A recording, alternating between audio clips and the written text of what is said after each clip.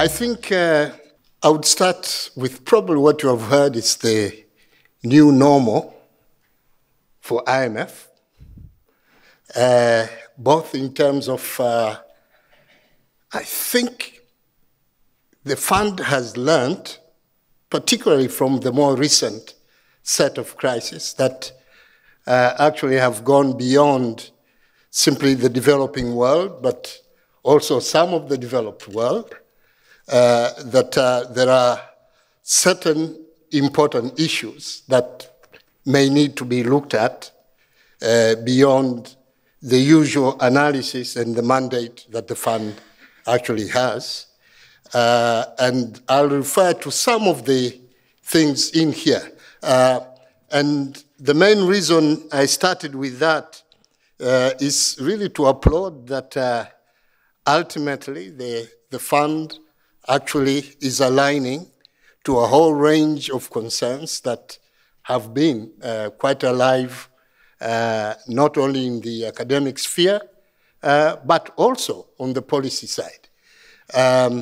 If I was to roll back my 10 years as governor, and I was to move forward with this kind of view that the fund now has, I think my life would have been much easier than it has been in the course of the actual part. So it is a positive applause, I think, ultimately, that this important, influential institution has come to terms with very important developments. Now, my comments will be made from two perspectives. One is alignment of the fund research, which we just heard, with the major emerging development concern of inclusion. And we know this comes on two dimensions as an end or objective on its own, behind the term leaving no one behind, and also as a means to development. And I think the bulk of Jonathan's presentation has focused particularly on looking at inequality and redistribution in the context of how it aligns with developments in growth and also welfare more generally. A second perspective is alignment to the core mandate of the fund, that of providing policy advice for macro stability and sustained growth. How does this perspective fit with this? And I think the authors know that this is our second engagement we have had, so I wouldn't want to belabor on the points that I made a lot earlier. They made this presentation in Oxford. I was also a discussant, and I think there was a very high degree of appreciation for how the fund is actually coming to terms with fairly difficult questions in the context of the mandate. I did raise also a question in that connection of how ideas move from research, which is sort of the thought frontier, to operations. At least in today's presentation, we did hear a bit about how these ideas are being brought into country operational context. But my big measure would be in the main policy documents of the fund, which guides its operations and the relationships to the various countries. I think, as you know, the thinkers have always been ahead of the doers. And bridging that gap between thinkers and doers within that institution is not a small task, and they know it. And I think it is also the role not just of fund staff in that context, also the board of governors, which include precisely people who hold responsibilities in the member countries to really take these messages and get that reflected in the policy manuals, operations that the fund would actually be making going forward. There are three conclusions that really grabbed me on the basis of the presentation. The first one is the fact that inclusion is taken to be a means to development. And this is really shown by the result that lower net inequality drives faster and more durable sustained growth, or stated otherwise, higher inequality is bad for growth. So, and this, I think, is a very fundamental shift from the conversation that we had earlier. The second, and I think probably the more powerful one, is redistribution to realize inclusion as an end is generally benign in its impact on growth. I looked at that line, which was fairly much flat and not showing any negative major impact. But when you look at the other diagram, which had both direct and indirect impacts, when you combine the two, actually you get that the combined direct and indirect effects of redistribution are pro-growth, which is a very strong conclusion. This says we don't have really just to wait for the trickle-down effects in the process of growth, particularly where growth has tended to be moving with inequality, but governments, countries can take proactive actions to actually engineer equality through redistribution.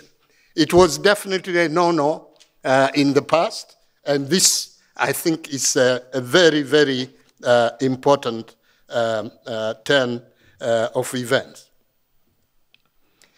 Now, below that, there are three others as a policy maker that really again grabbed me. One is austerity can be costly. And we know in the past, whenever you had a crisis, the policies that typically all of us were required to pursue were pro-cyclical, not counter-cyclical. And when you are in trouble, you are required to exercise austerity. I think part of the lesson must have come from QE experience that the world has gone through, where in times of really stringent crisis in some of the key countries, quantitative easing actually has been taken to be an instrument to get away from that trouble. And particularly for reversible shocks, we know you can finance reversible shocks. It is only the permanent shocks that you need typically to adjust to. And it is, I think, a very important, if you want, redirection of a policy stance from that kind of conclusion. I was also struck by the conclusion that paying down debt rapidly can be more costly than living with it. This is a huge statement. And we know that's part of the new normal, where you can live with debt to GDP ratio of over 100% in some cases, provided you are still going through a process of growth and let growth actually get your ratio down rather than engineer, if you want, a pay down of debt in order to get ratios to the right context. And lastly, it's the very strong, again, conclusion that expansionary monetary policy can reduce inequality in the medium term, and that tight monetary policy can actually increase inequality. For some of us who have been practicing on that sphere, it would be really, really strange if I heard someone from the mission make this statement in those times. But again, as I said, this is the reality. And it is true that you have got just to consider the context in which these particular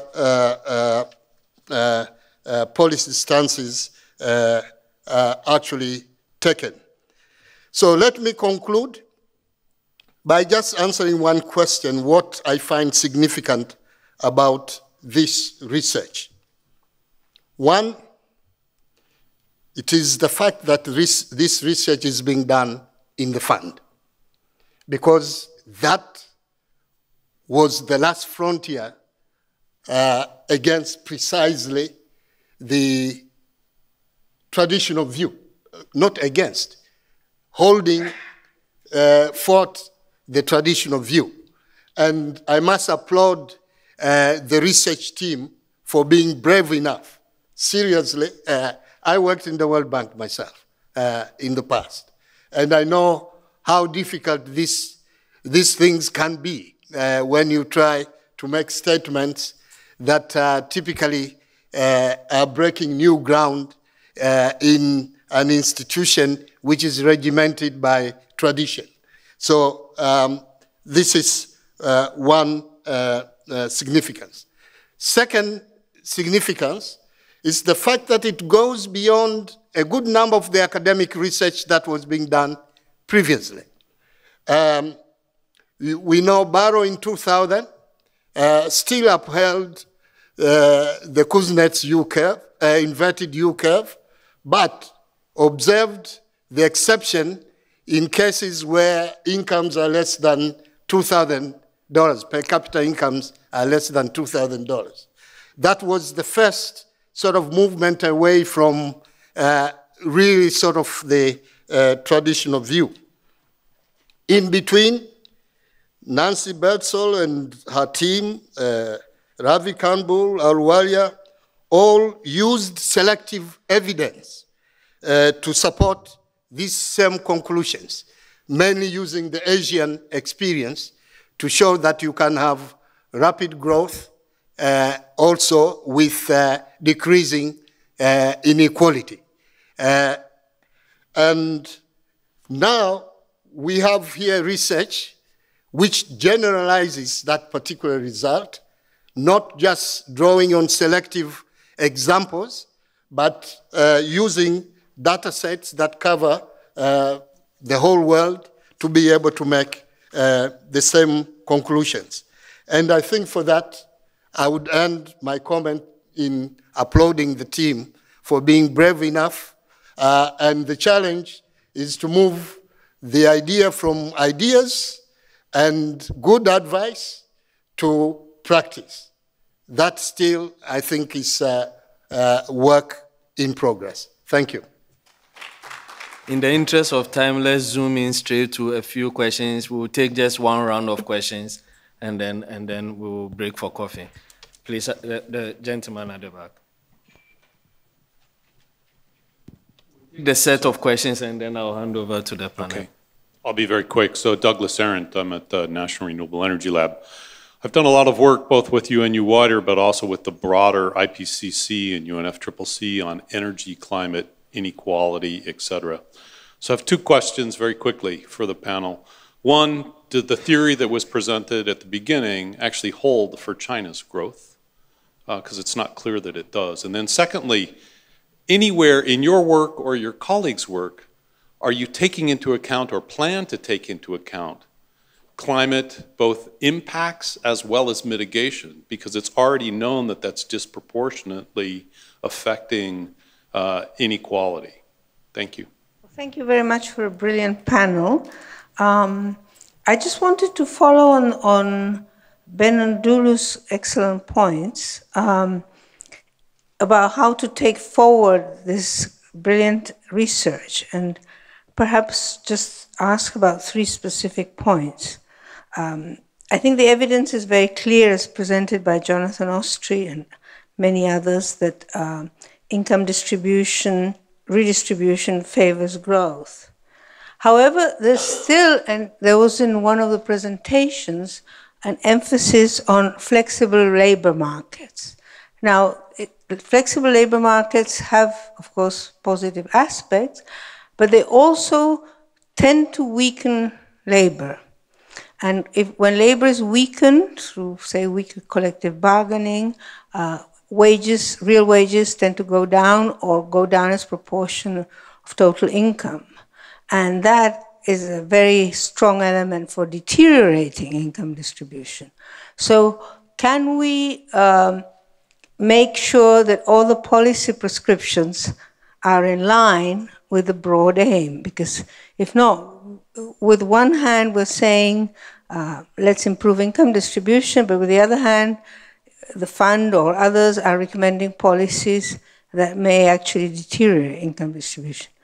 Secondly, it was shown again in the presentation of Jonathan that repaying debt too quickly, which means like having massive fiscal surpluses to do it, can lower growth. And I think the evidence is very strong. But for example, in the Greek program, they are still committed to have very high fiscal surpluses for a very long time, over 2.5–3%, which is, very difficult to make consistent with growth. And I think this is a very small example. Barbados has just signed an IMF agreement, which I think overall is very good, but they talk about 6% primary fiscal surplus. And I think if anything can kill an economy is a 6% primary fiscal surplus. And finally, Benno and Ndulu made a nice point that reversible shocks can be financed. And I would like to ask whether there isn't a case for these excellent compensatory financing facilities that the IMF has to be increased, particularly in the light of possible shocks which are beginning to emerge in the world economy, like tensions in the emerging markets, likely increases in interest rates in the US, and so on, and whether it wouldn't be a good time to revive these very good facilities, which work well, but which are relatively small scale. Thank you very much. Thank you very much. Any other questions? Please, Finn. Thank you very much for an excellent panel. I mean, I really do appreciate it, and I certainly would like to sort of subscribe to what Benny said. If Jerry Helleiner had been able to be here today, he would have said, it's nice to see the IMF going wilder.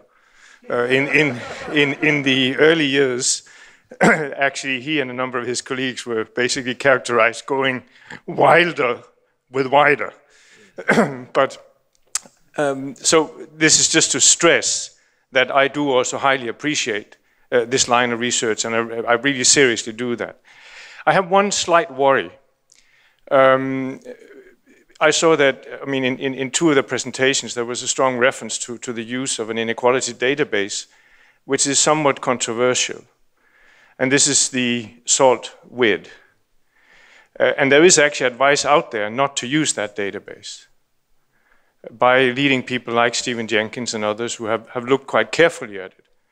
So I'm just sort of wondering whether, I mean, have you been digging more into this? Have you tested how conclusions might change if you actually don't use his approach to filling the gaps? It's just to sort of Because I'm a little bit afraid that, I mean, might there be a backlash if it shows up that when a more appropriate database becomes available and then some of the conclusions might not stand up? I mean, I'm asking the question more as sort of a data concerned person rather than in any way suggesting that I don't appreciate the policy conclusions, because I do. I mean, and I think anybody looking at WIDER's work would agree with that. But I'm sort of slightly worried about that data point. Thank you. Thank you very much, Finn. The microphone here, please. Kunal Sen, UNU-WIDER. Thank you for lots of very interesting presentations. So far, the comments have been very positive from the flow. I'm going to take a slightly different track. And so in the first presentation, Jonathan, what I wasn't really clear about the causal mechanisms behind the inequality growth relationship. Is it through credit constraints being elevated, collateral being more for the poor, that leads to higher growth? Is it through essentially human capital distributions changing, so the inequality opportunity changes, that leads to higher growth? Is it through essentially market power being reduced or bigger firms, that leads to higher growth because market power is just detrimental to growth? So all these causal mechanisms are not clear, and therefore one kind of worries that what you're really capturing are simply correlations and not causality, because in a panel regression, the inequality growth issue goes both ways, as we know. And it's very difficult to have an instrument that actually meets exclusion restriction in a time-varying sense.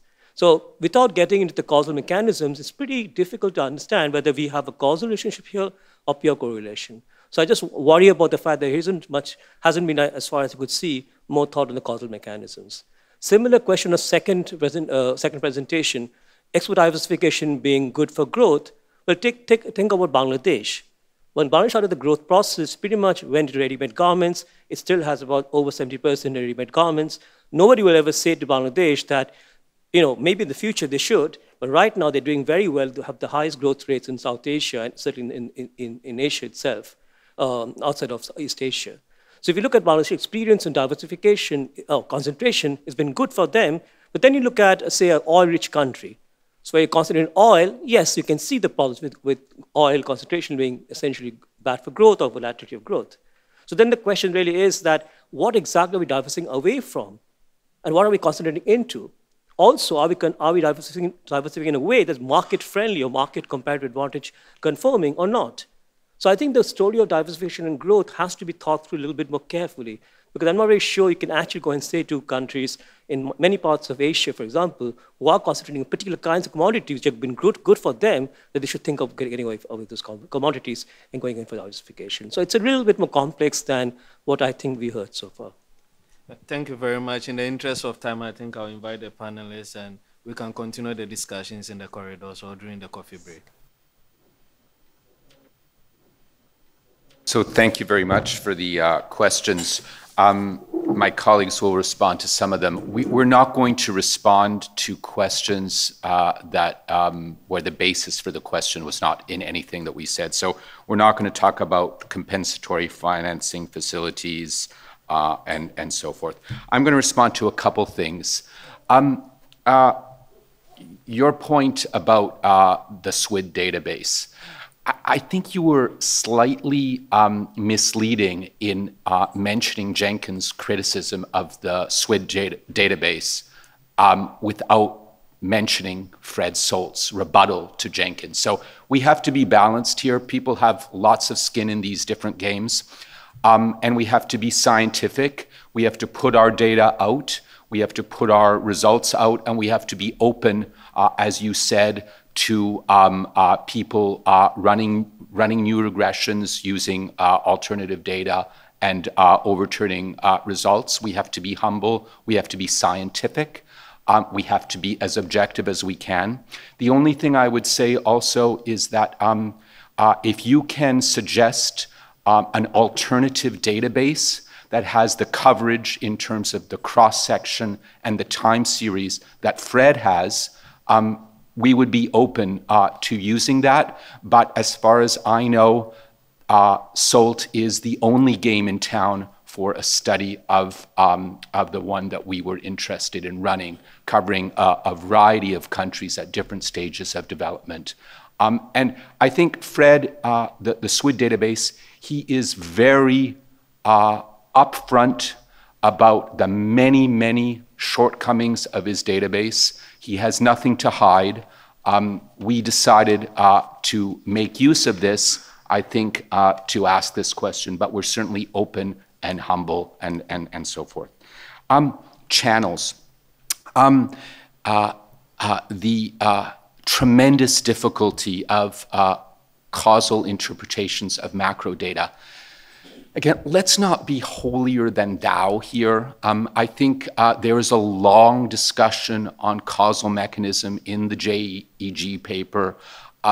There are probably 10 possible or more causal interpretations. There are fertility channels. There's Roderick's story about resilience. There's access to education, to health, to the political process, to nutrition, all of these things. I think we are upfront and humble about what we can say on the basis of macro data. You can say, well, if you can't say anything that's truly causally convincing, then let's just go home. That's not our philosophy. We did the best we can with macro data. We're open for others to try and do better. I think Chris will talk about climate, and Davide may talk about the labor market. I do want to say on China, yes and no. People say, they'll choose different bits of China's history and say, well, it was growing well and highly unequal. It was taking off from a position of tremendous equality and doing well. So I think our point is to try and draw inference from the wealth of all of the data. And we have a discussion of China in the paper. We have a discussion of Brazil. You can pick different countries and use our results however you please. Minute each, and then so that people can... Very quickly to respond to a couple of issues that came up, one on climate change and the other on diversification. On climate change, we share with you the concern, especially when it relates to macro issues, issues of climate change that affect the macro picture of the economy. This cannot be more true than when you look at small states where shocks have an immense impact, and this is where we started to do some more serious work. If you think about a climate shock, it's more or less like an economic shock. It differs a little bit in the nature, but it hits the country like an economic shock. So we have a couple of good work to show for what we have done so far. The first is a WIO chapter in 2017, April 2017, I believe. Was more focused on developing economies as opposed to emerging and advanced economies. And then we have a very nice paper just is forthcoming in Journal of Development Economics on focusing on the impact of natural disaster shocks in growth and inequality in small states. On diversification, I couldn't agree with you more. I mean, we are not advocating that diversification is good for growth for all countries. Actually, the opposite. And that's why we created this new index of quality, just to make this point. For commodity exporters and small states, we recognize also that these guys have the comparative advantage on focusing on only a couple of products. The question is, how do they go beyond that? And the answer could be on improving on the quality dimension. Thank you. Just very quick on the labor markets.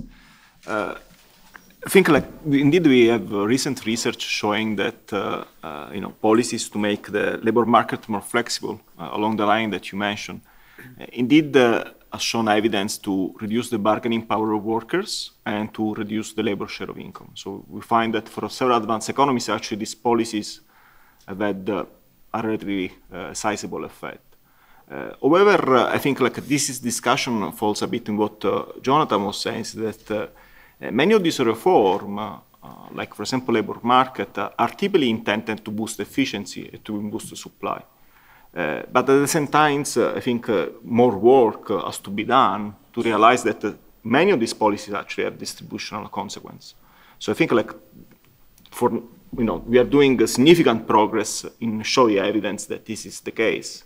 And again, I guess the next step would be to to tailor these policies and in the designs in a way that can have less harmful trade-off. I just want to say that, as Jonathan said, we are not going to enter into country-specific issues, but there is an ongoing review of our concessional facility that should be completed this year, just for your information.